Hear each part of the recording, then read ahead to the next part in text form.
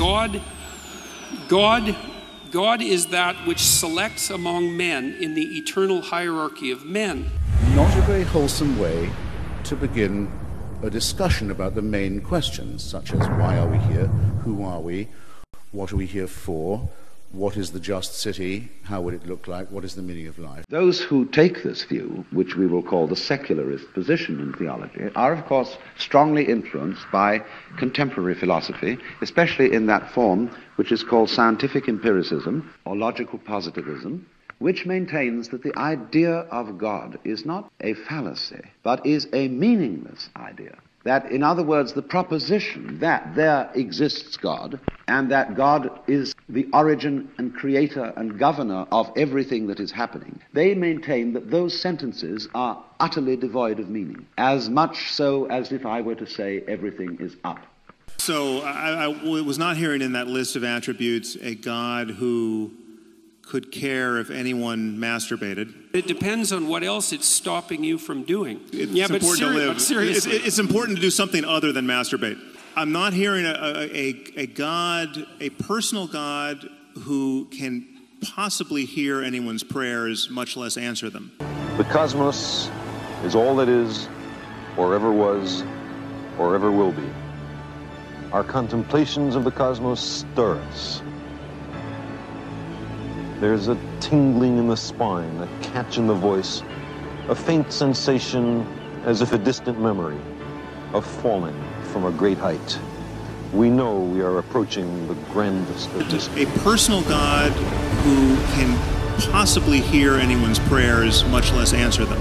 The size and age of the cosmos are beyond ordinary human understanding. Lost somewhere between immensity and eternity is our tiny planetary home, the Earth. I believe our future depends powerfully on how well we understand this cosmos in which we float like a mote of dust in the morning sky. All the laws appear to operate without that assumption. Because they will say no logical proposition can be made about all processes whatsoever, because all propositions are labels on boxes. It's very, very, very rare indeed to meet a physicist of any standing, from Einstein onwards, who is not at the most a Spinozist. In other words, someone who might say there could be a pantheism somewhere, there could be a force, but there is no way you can take a step from the laws of physics, the observable creation of the cosmos, that leads you to the belief that there is an intervening personal God who does answer prayers, who does watch over you, who does notice what you're up to, who does mind what you do, who you sleep with and in what position, what you eat and on what days of the week, what propitiations and sacrifices you will make,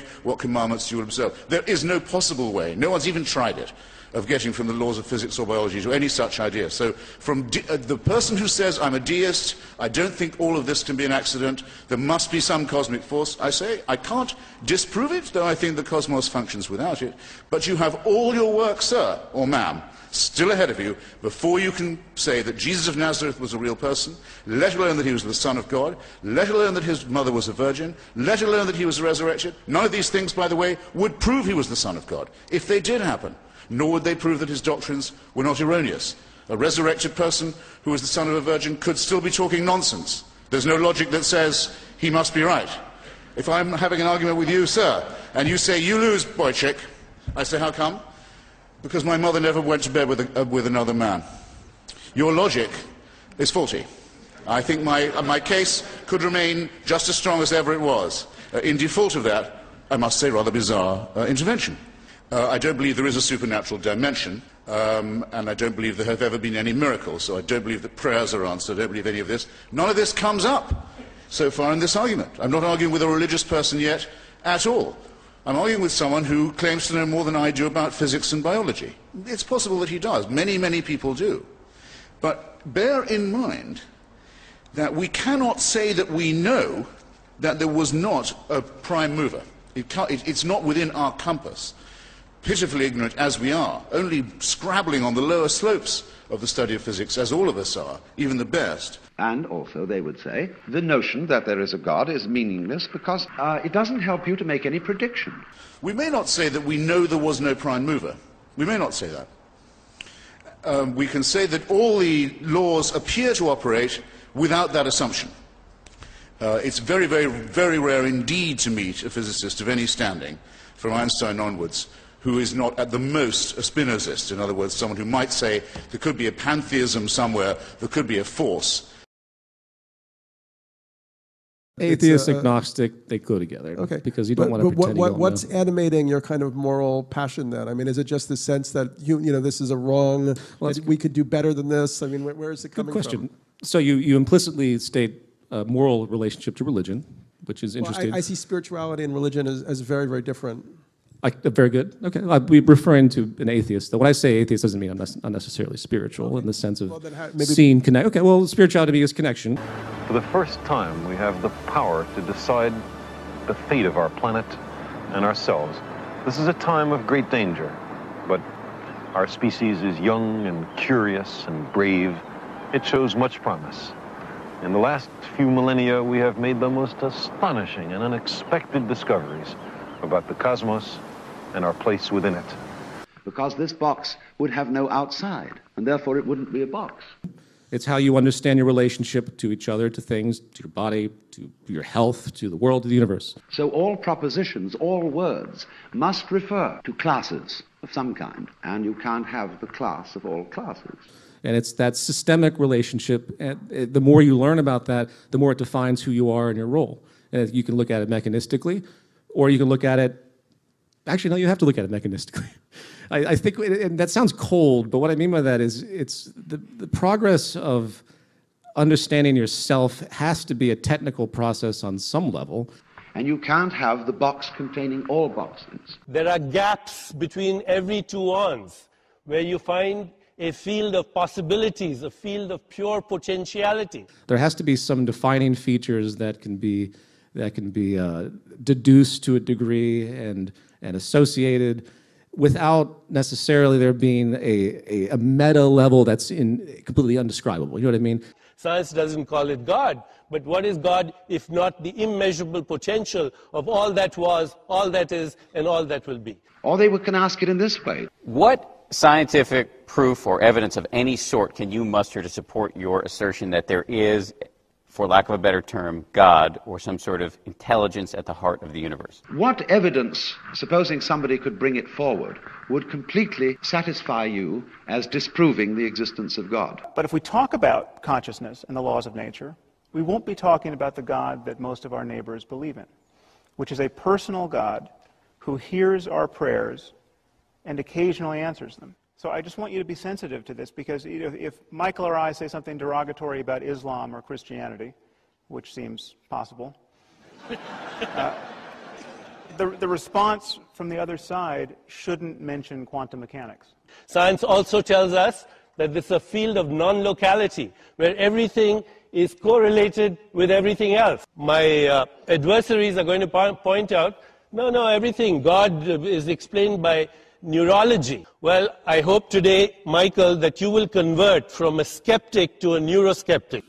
What percentage of those religious people do you think have in mind a God of the sort you just described? I don't know, Sam. It's a good question, because when I go talk to people, when I talk to people online and use exactly this terminology, millions of people listen. Because your science is really frozen in the dungeons of conservatism and in the dungeons of orthodoxy. And it shouldn't reference a notion of God that is so denuded of doctrine as to more or less be synonymous with pure mystery or pure information or pure energy or pure anything. So it's not so obvious what percentage of people see it this way. It may be that they have the intuitions, but they haven't been articulated well. We can talk about anything we want. I'm happy to talk about consciousness. But please notice that when we migrate away from the God that is really shaping human events, or the God talk that is really shaping human events in our world at this moment. You could do the same thing with the idea of ghosts, right? So people traditionally have believed in ghosts. It's an archetype, you might say, the ghost. Survival of death is certainly an archetype. And we know what most people most of the time mean when they say they believe in ghosts. And I say, I don't believe in ghosts. And you say, no, you do believe in ghosts. Ghosts are your relationship to the unseen. that's a ghost. So you have a new definition of ghost that you're putting in the place provided, which I have to say, well, of course I have a relationship to the unseen, so yeah, I guess I do believe in ghosts. You know, you win that argument. But that simply isn't what most people mean by a ghost. Obviously, there's absolutely no way of demonstrating this. As human beings, we're uncomfortable with saying, I don't know. This is something I'm trying to teach people to become more comfortable with, is to say, I don't know. That these myths have a certain use, even though we can't verify them. What they do is to give us a sense of the world making sense. So then, realize that people who adopt various theories of the world are actually mythologizing. I've heard something like that before. When asked, what is the Buddha? A Chinese master replied, it's windy again this morning. Another Buddhist master, on his deathbed, wrote the poem, from the bathtub to the bathtub I have uttered stuff and nonsense. The bathtub in which the baby is washed at birth, and the bathtub in which the corpse is washed before burial. All the time between, he said, I was going yakety-yak. Now, what about those poems? Do they mean what they say? Well, not quite. There's something different here, because they are based on a life devoted to the discipline of a very particular kind of meditation, culminating in a completely shattering experience, which is very difficult to talk about. Then these instruments of perception are no good. Even what is light and darkness is a debate between you and another creature which sees darkness as light, isn't it? If you sit with an owl and start an argument as to which is light and which is darkness, it's an endless argument, but who do you think is right? Hello? If you're saying both, you're either in the diplomatic corps or you have a successful marriage.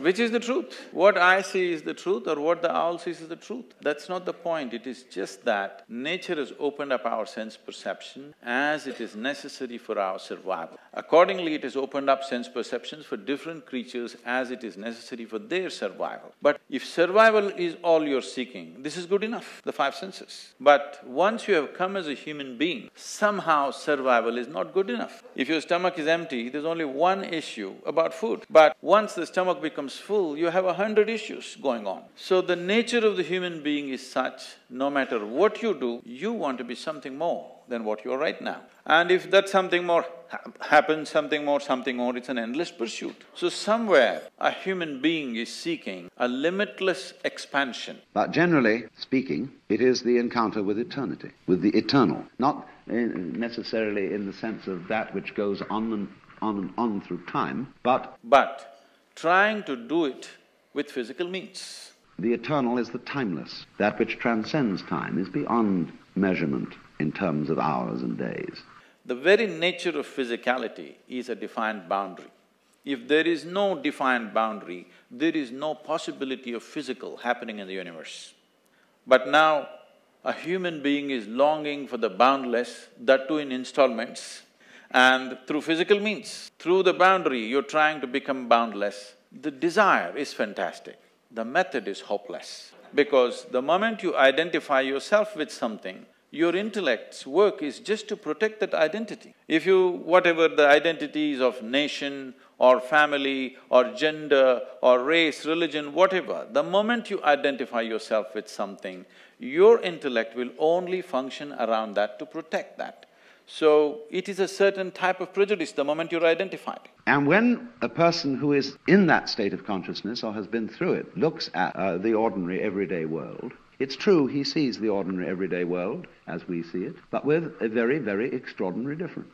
So, the only thing I did with my life is, I never identified myself with anything, and life just exploded within me in ways that thought seems so puny that I do not indulge in thought most of the time. And if we would have to put that difference into some sort of Western, Christian-influenced language, he would perhaps say, don't you realize that sitting around here in this room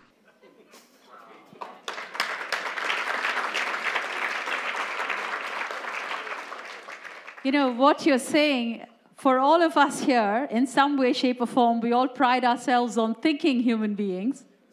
This is a tough pill to swallow. Thinking is just recycling of the data that you already gathered.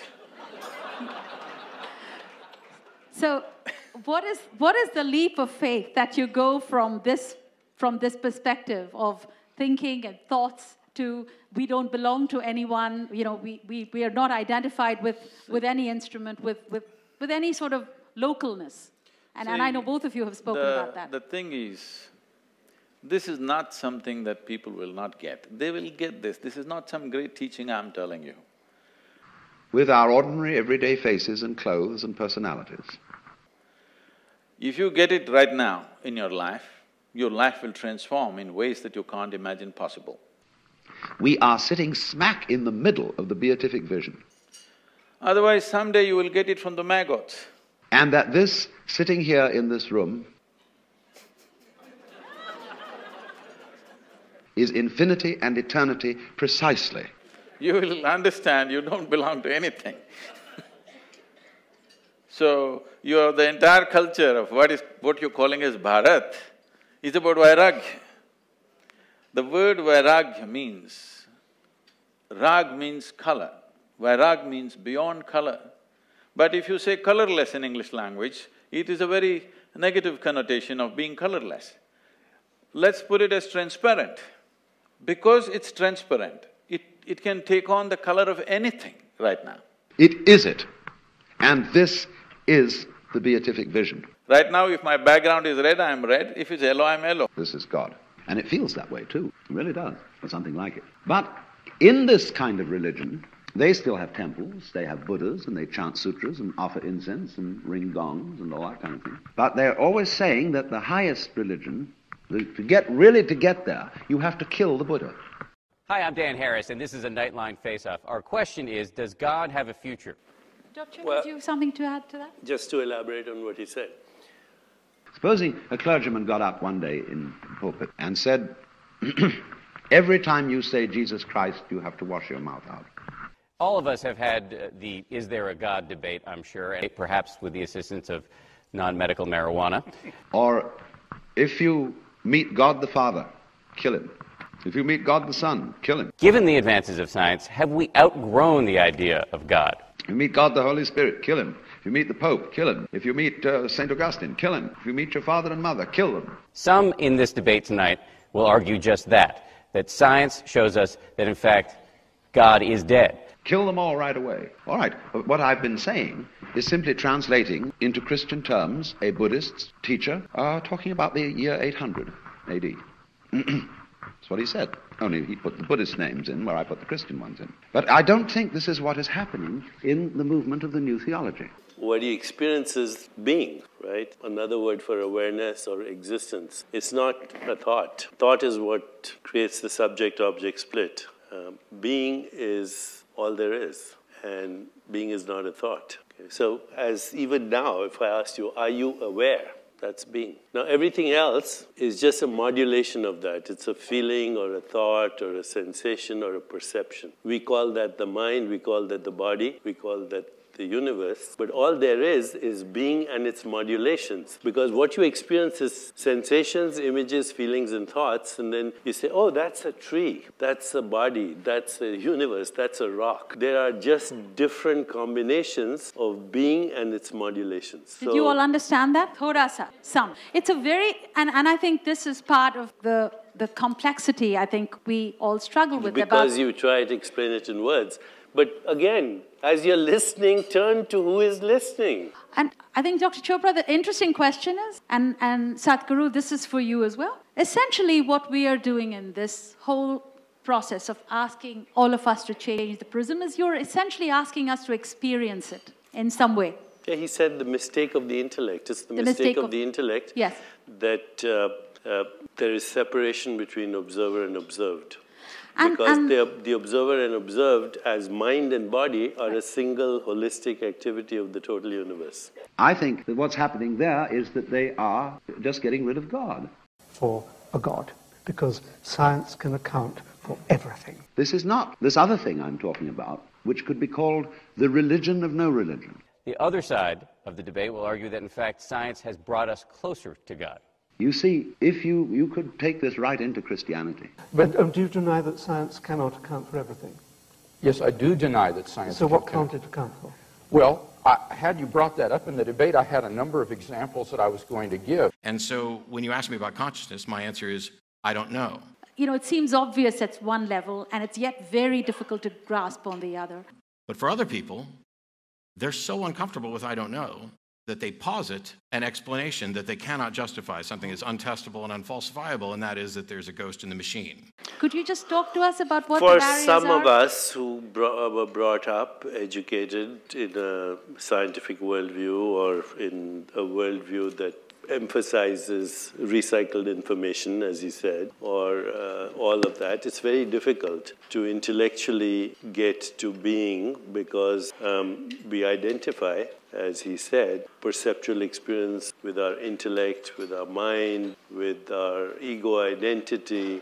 So it always seems a struggle till one day you stop struggling and you're there. And as he said, he never identified with anything. Once you identify with a thought or with a perception or with what you think is a knowing or a sensation or an emotion, then you're in time. Thought is in time, but being is not in time. I'm completely spiritually uneducated. I don't know from where I have quoted. I have not quoted generally, except a modern scientist is trying to deduce, mathematically deduce the reality. Everything has to fit in to his math, and he will deduct everything and say the entire universe is one. But it's not in his experience. A religious person will say, God is everywhere, so everything is one, but it's not yet in his experience. He believes. One is deducting, making deductions, another is believing. A yogi is a hard nut who doesn't believe anything, who doesn't want to deduce anything. Unless it becomes real within him, it's not real for him. So, because of this approach, I never found the need to read anything spiritual. If I read something, it may be a news magazine, and the only and only thing I know is, I know this piece of life from its origin to its ultimate, and that's all.